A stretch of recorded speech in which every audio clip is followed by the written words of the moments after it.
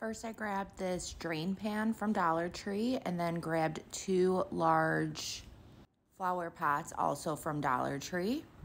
So first, I'm just stacking both of the flower pots together, having both of the bottoms touching each other using this Dollar Tree adhesive glue. It's a great substitute for E6000 with a mixture of hot glue, and then I'm just placing those together. Now you want to make sure that these glues completely dry. I let mine dry overnight, so I did just put something heavy inside of the top flower pot, and again, let that completely dry overnight. And then I added a little bit more hot glue around the outer edge where both of those flower pots meet as well, just for some extra support. Once that was dry, I then am grabbing the drain pan and I'm placing that on top of the 2 flower pots. Again, I'm going to be using that Dollar Tree adhesive glue with a mixture of hot glue, and I'm just applying some around the brim of that top flower pot, and then just place that drain pan right on top. Again, I am letting my glues completely dry overnight, and I also put something heavy inside of the drain pan just to make sure that the glues dry nice and even.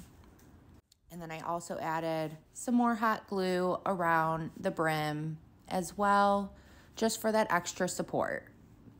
Now, once the glues are completely dry, now I'm using some spray paint. So I am using this Rust-Oleum spray paint. This is in the color moss green. I did pick this up from Home Depot.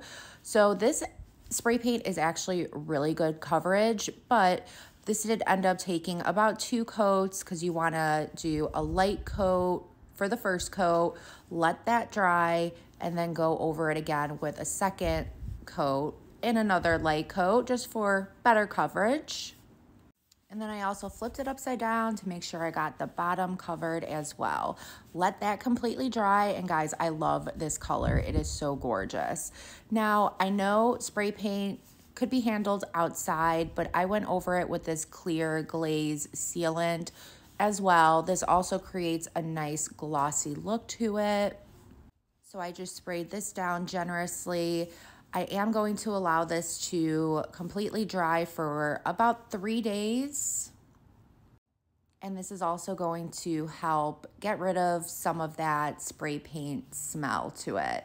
Now, once that is dry, I placed this outside. I added some of these decorative rocks to it using 2 bags from Dollar Tree, add some water, and there you go, guys. Now you just created this DIY bird bath for super cheap, and it just came out so adorable. I hope this inspires you to create your own in your own special way.